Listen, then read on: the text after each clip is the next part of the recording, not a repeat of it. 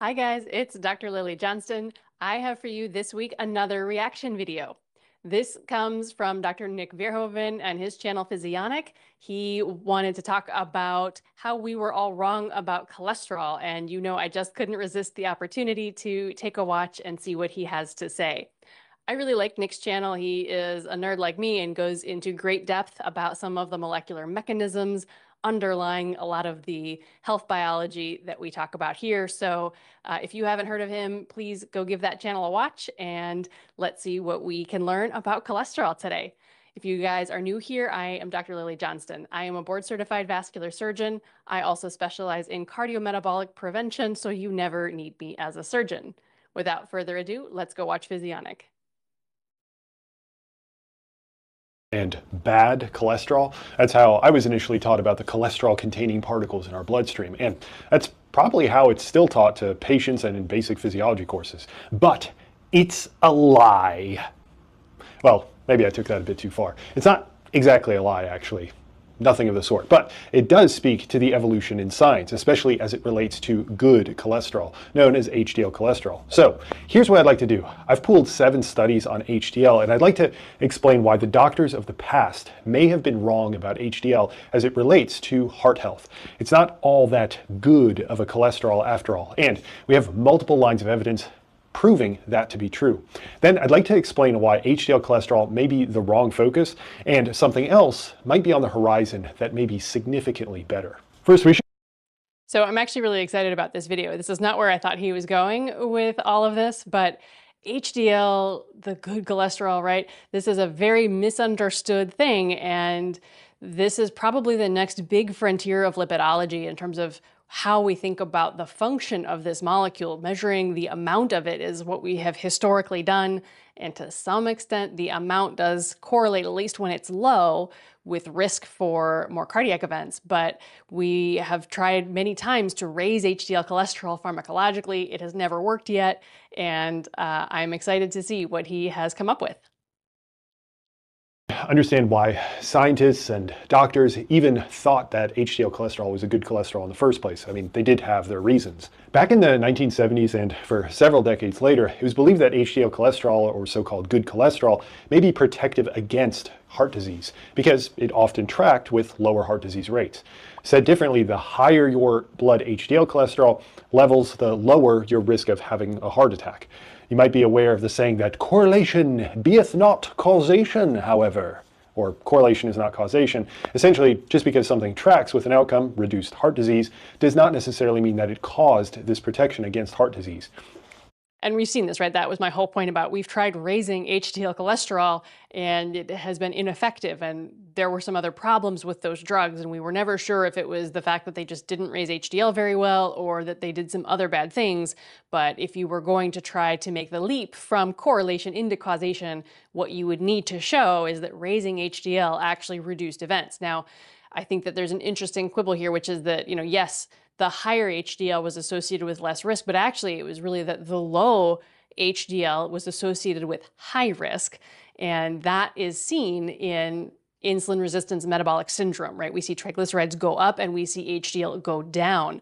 So the normal high HDL, whether that's protective or not, we don't know. What we know is that the low HDL is definitely what has been associated with harm and increased risk in the past. One way to test if HDL cholesterol causes heart disease protection is to raise it independently of anything else. So, like 10, 15 years ago or so, pharmaceutical companies and other institutions created drugs to raise HDL cholesterol. In the end, they showed that HDL-C did not cause a protective effect against cardiovascular disease like heart-specific disease. Even using natural substances like niacin, which is vitamin B3, which is known to raise HDL cholesterol, had no effect, as seen here. The higher the lines go, the more cardiovascular disease occurred. Since both lines are similar, confirmed statistically over 4 years of treatment, the conclusion was that niacin, at least in this formulation, did not protect the heart, although it raises HDL cholesterol. So you guys have perhaps seen my other video where we talk a little bit about niacin in the context of Lp(a). We'll put that link up here for you. The other thing to know about niacin is that it does some other things, right? It didn't just independently increase HDL without other consequences. It may also have hurt the liver. It may have caused more insulin resistance and problems with glycemic control, even new onset diabetes. All of those things could be, it's not that the HDL wasn't helpful, but it's that those other things offset any benefit. So I think especially for these trials, we have to be a little bit careful about what else those drugs did and any off-target effects that they may have had. I should quickly mention, because some people have been following my work for a few years now and may ask, there are trials that show that niacin is effective against cardiovascular disease, as I've covered before, but the doses tend to be higher and the formulation is different. So it's possible and even likely that we can't blame HDL cholesterol for this lack of effectiveness. And in fact, there were other drugs that were tried, but these drugs designed to raise this good cholesterol actually showed harm, causing people to die more when they were on them. So is it the HDL or is it the off-target effects causing this lack of an effect? Well, there's Only one of the CETP inhibitors actually caused significant harm. The others were not very helpful. And in fact, we have not totally abandoned the entire class of CETP inhibitors. There is one more that is currently still in clinical trials. And for many reasons, some people hope that that, of course, will have a different outcome. We'll stay tuned for that. no doubt that the molecule used to raise HDL cholesterol makes a difference, especially since some of those molecules have some additional effects, if you know what I mean, muddying the conclusions. However, better studies with better interventions like this one, where other blood fats like LDL cholesterol are kept stable, still show no benefit of exclusively raising HDL cholesterol. So in combination across multiple randomized controlled trials designed to study this one issue, no matter how you slice it, it looks like actually raising HDL cholesterol has no heart protection effect. Heck, we don't even need to rely on clinical trials, which of course have their methodological issues, like what we touched on. We can turn to genetics. For example, did you know that there are people among us that have naturally high HDL cholesterol levels? They're people with a series of gene mutations that will raise HDL. So we can compare their lifelong elevated HDL cholesterol to people without these gene mutations, people with normal HDL cholesterol. Now, of course, a common question comes up, well, sure, their HDL cholesterol may be high, but what else is different? That's a good and fair question if you were thinking it. The way these studies are done, the researchers focus on genes that only raise HDL with no impact anywhere else. Beyond that, these studies are a lot like randomized controlled trials, but better, because people are randomly put into a high HDL cholesterol group or a control group at birth. And when we group all the different groups of people with these mutations compared against those without, here we have 20 different studies. This is a forest plot, so the individual studies have their data shown in the black squares. So if the squares move to the left of the vertical middle line, there's reduced risk of myocardial infarction, which is a fancy way of saying heart attack. But all the data combined into one easy to read score is at the very bottom as the diamond. No matter how you slice it, if that's the pool data or even as the most individual studies, those with lifelong elevated HDL cholesterol do not experience protection from heart disease, at least by this metric. And make no mistake, other similar studies also show these results to be true. All in all, now the genetic studies confirm the clinical data that HDL cholesterol does not directly protect the heart. This is in opposition of the epidemiological evidence. So then, is HDL cholesterol useless then? Well, not quite. In fact, it tells us several important things, including something that scientists have been relatively recently discovering. Before I get into all that, you know that there have been these banners on the screen? Those are to let you know that if you want more information on each section, like the genetic studies or how 2 other blood markers relate to cardiovascular disease, and even something called HDL dysfunction and how it's getting more and more attention and how to think about this new HDL dysfunction evidence, then check out the full version of this video that you're watching. You'll get an accompanying article, including simple summary and much more as a Physionic Insider. The Physionic Insiders is my research platform and comes with all these perks, like a private podcast, live sessions, and much more. If you want a deep dive analysis of your health delivered to you every week, consider joining. The link to join the Physionic Insiders is in the description. I hope to see you there. Okay, let's start here. This is the relationship between death and HDL cholesterol. And all you need to know is if the lines go up, that ain't good. Now, this shows an association between low HDL here and high HDL here being linked to increased risk of death. So what I'm trying to say to you is, if HDL cholesterol is very low, or if it's very high, there may be a warning sign there. Something may be wrong. Consider it like a... I will just point out that these J-shaped curves are ubiquitous in biology. We see it for very, very many different types of variables. It's true for body weight, it's true for this HDL molecule, and this is a very common finding where there's this happy middle ground, and it's the Goldilocks effect, right? If it's too low or the porridge is too cold, it's not good. If it's too hot and it's too high, it's also not good. Very common finding across all of biology here. And again, I think what we're about to get into is this idea that all we have measured to date about HDL is its amount, like just the sheer amount. And HDL is a very functional molecule. It transports cholesterol in what is called reversed cholesterol transport. And that has always been the mechanism by which we think it may provide protection, is to potentially traffic lipids out of the arterial wall and other places where they don't belong. But that is all about function. You can imagine that lipids might get trapped in the HDL particles, and then it's dysfunctional. The number still looks good, but the HDL isn't working very well. And I think the next frontier is probably where Nick's going to go for us to understand a little bit more about what we can do to measure the functionality of these molecules rather than just their total amount. A yellow flag, not necessarily causative of harm, but it should raise questions as to why the values are so low or so high. Usually that's reflected in other poor health metrics as well.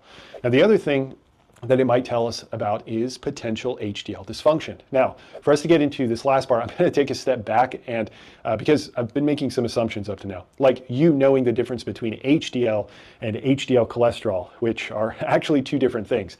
If you're looking at me with a face of like confusion like this, then you're who I'm talking to, unless that's always your face, in which case it's a toss-up. You don't have to love the system that we live in to stop being crushed by it. I hate that capitalism creates a hierarchy. HDL stands for high density lipoprotein, and it's a particle that contains cholesterol. Easy peasy. So when we're talking about HDL cholesterol, we're talking about the measure of the cholesterol molecules found inside the HDL particle. They're related, but HDL cholesterol measures don't fully inform on the number or function of the HDL particles themselves. So I'm bringing this up because So if you've ever heard me talk about lipids, I sometimes talk about the truck driver analogy, right? The particles are the Amazon Prime trucks. The cholesterol itself is the cargo in the back of the truck. So in general, historically, we've just always measured packages. We've measured the total cholesterol numbers from the LDL particles, the HDL particles, and all we have measured as cargo. In fact, the number of particles is also very important. As our lab testing has gotten better, we have measured particles in addition to the cholesterol that they carry. And finally, I think this next frontier is going to be function, and let's see what we can learn about that. while we've seen some considerable evidence that raising HDL cholesterol does not protect against heart disease directly, we do not know if raising the particle number, the number of vessels, or the quality of those particles could be directly helpful. The actual particle can become dysfunctional, meaning that it doesn't work as effectively as it should. That also means that people with exceedingly low or exceedingly high LDL cholesterol may also suffer from HDL dysfunction. This is an area that's currently being investigated. I know I've been talking a while, but here's how I would approach this all based on the evidence. So I would pay loose attention to my HDL cholesterol numbers. If they are within range, not too low, not too high, I wouldn't think about it more than that and move on to other health markers like, I don't know, fasting blood glucose, LDL, ApoB, and so on. If my values were very low or very high, I would not focus on trying to raise or lower them exclusively. I'd probably look at other tests like triglycerides, my fat mass, and other areas of my health that affect my total health rather than focusing on the HDL cholesterol number itself, even if it's giving me a potential warning. The reality is, your HDL cholesterol is more so a marker than something to directly target. I think calling it a good cholesterol isn't necessarily wrong, considering that it doesn't directly contribute to risk, but it's more so a neutral cholesterol than anything. Now, you want to know another area that doctors had to rethink? Well, blood pressure and heart disease. I discuss it. So I would agree with this. I hear a lot of patients tell me that we don't have to worry about their ApoB or their LDL-C because their HDL is great. And I think that this, again, is an evolving concept in the lipidology community. Yes, if you have an excellent triglyceride to HDL ratio, you are more than likely insulin sensitive and you don't have metabolic syndrome, good. That is not a risk factor that you have. That doesn't mean you don't have other risk factors, and it doesn't mean it cancels out the presence of significantly elevated ApoB, or if you have plaque, how we should address that. So I agree with Nick here that it's pretty neutral and it doesn't overtake the presence of other risk factors. In depth right here. Thanks for tuning in. I hope this was helpful, and I'll speak with you in the next one. Bye. Overall, a really nice video. I think it's a great start for the average person who's just getting to know HDL cholesterol and HDL particles. I'm hopeful that maybe he'll come back and do another deep dive in terms of how we think about HDL functionality and the different fractions of HDL. That is now something that's being measured, and I don't know a huge amount about that. I would love to learn more about that. Overall, I think this was a great video, and I enjoyed watching it. Thanks, Nick. You can find a link to Nick's video down in the description below. Please go over to his channel, and if you like this video, subscribe to his channel, send him a like, and really encourage additional content like this in the future.